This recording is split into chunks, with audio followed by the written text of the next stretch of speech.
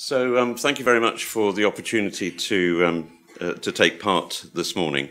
What I want to do is to try and bring a little bit of context around the UK experience of working through institutional partnerships. And the first thing I'll say is that right, just making sure I got the tech right. So this was actually this is copyright me. I was at a side event at the World Health Assembly a couple of years ago, and people were talking about public-private partnerships, and I kind of thought there's something strange about what they're saying. They're saying this as if everything is sort of formulaic, that if you tick these boxes, you've got a partnership. And at the end of the session, I kind of couldn't resist saying something like this, and I said, partnership for me is a mindset. It's not a formula, and it's about relationships and not systems. And then this was in my early days with Twitter, and suddenly found that this was being retweeted around Geneva, and I thought, wow, I've really made it now. And but if you take nothing else away from my talk today, please take this. Partnership is a mindset. It's not about ticking boxes, and it's not a formula, and it is about, as Pat said earlier, it is about relationships, and it's not about systems. So a little bit about THET and who we are. We are the Tropical Health and Education Trust, but we're known as THET. We're a specialist global health organisation that educates, trains and supports health workers through partnerships, helping to support health systems and enabling people in low and middle income countries to access essential and good quality healthcare. And again, just to set a bit of context for us, we talk about health partnerships. That's our shorthand for institutional health partnerships.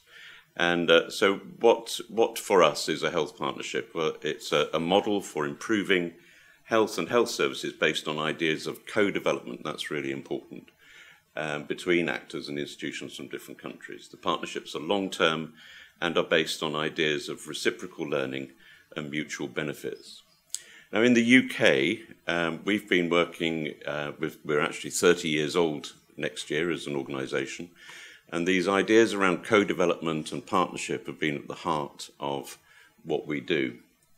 And going back into 2011, the UK government funded a programme called the Health Partnership Scheme, which was valued at somewhere around £33 million.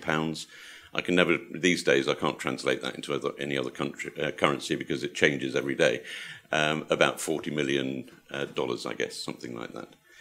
And the idea behind the Health Partnership Scheme was to see what happened if you took this institutional partnership idea, which was using volunteers from the UK health sector, so health professionals who had no international development experience but did have a wealth of professional experience, what would happen if you gave them the opportunity to work within a framework which enabled them to partner with institutions, their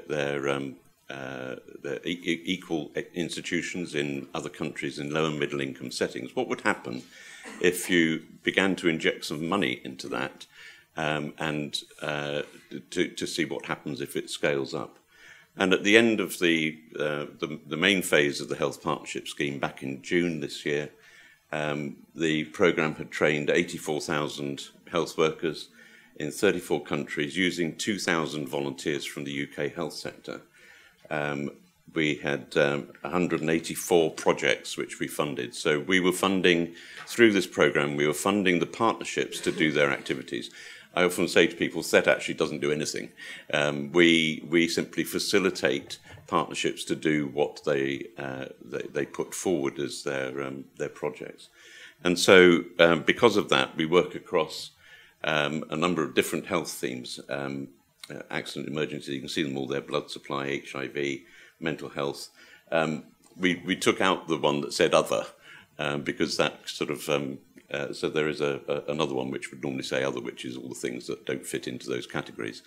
But because partnerships are generally speaking founded around relationships which start around a particular theme, What we didn't want to do was be particularly prescriptive about what health themes should be addressed by those partnerships, because the partnerships already existed, focusing on maternal and child health or ophthalmology or pathology or whatever it might be. And so we worked across those areas, and I'm glad that Pap talked about primary care as well, because most of the traditional partnerships have been built up between hospital and hospital. But increasingly, we are seeing projects emerge which address issues around primary care, community health workers looking to streamline, for instance, referral pathways from the community through to the central referral hospital, for instance. So a combination of primary care, public health, and tertiary care. And then during our time working with these partnerships, we tried to identify what are the things that really make partnerships work, and we came up with our partnership principles of partnership. And you may not be able to see them all there, but we're talking about a circle which talks about partnerships being strategic, being harmonized and aligned, effective and sustainable, and so on and so forth. And if you really want to dig into this, if you go to our website, which is very easy, it's thet.org, look for the principles of partnership. You will find there's a very interactive section there which looks at those 8 domains. Then in each domain looks at the hallmarks of what makes good performance in those areas. And then those hallmarks lead to a set of resources that you can review. So do have a look at that. My colleague Graham, who's over there, just wave your hand, Graham, is very much the architect of this piece of work. So do go and grab him at coffee time and talk to him. But this word partnership, I get very, as you have seen earlier, I get very upset about the way people talk about partnership. And if you remember back in was it 2005, the Paris Declaration on Aid Effectiveness suddenly started talking about partnership. And this is a commentary that someone made at that time, or a little bit later rather, and said, such has been the popularity of this approach to partnerships in development that donors began to use the term widely in their mission statements and project proposals, often as a surrogate for participation. They even adopted the term for themselves, donors, becoming development partners in a semantic sidestep that obscured the underlying and continuing imbalance of power. And that's what we need to challenge. I've just been given the was it 2 minutes? Another 5 minutes. Right. Okay. Yeah. Good. So this is what we found from the evaluation that DFID did of the Health Partnership Scheme. And I'll talk a little bit more about this later in the section on evaluation. But the evaluation findings overwhelmingly demonstrated the effectiveness of the partnership and volunteering approach in supporting health worker capacity strengthening. The Health Partnership Scheme has been successful in strengthening partnerships and project approaches so that there are more chances of sustainability and wide-scale change. But how does it work in practice?